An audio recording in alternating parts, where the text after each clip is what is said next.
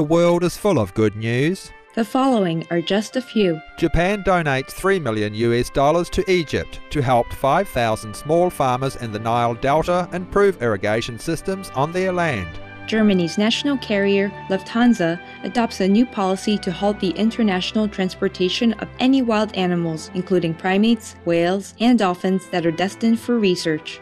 Norway donates over €650,000 in emergency aid to help the more than 55,000 people in El Salvador affected by recent torrential rains, a gesture that Salvadoran Vice President of Parliament, Roberto Lorenzana, receives with much gratitude on behalf of his country. British rock star Ozzy Osbourne announces that he is embarking on the vegan lifestyle after he and his wife, Sharon Osbourne, watched the documentary Forks Over Knives about the health and other benefits of the plant-based diet. The Turkmen Parliament bestows President Gurbanguly Berdimuhamedov with the title of Hero of Turkmenistan for exemplary service to his fellow citizens that includes the nation's increased autonomy, progress and prosperity, as well as integration into the global community.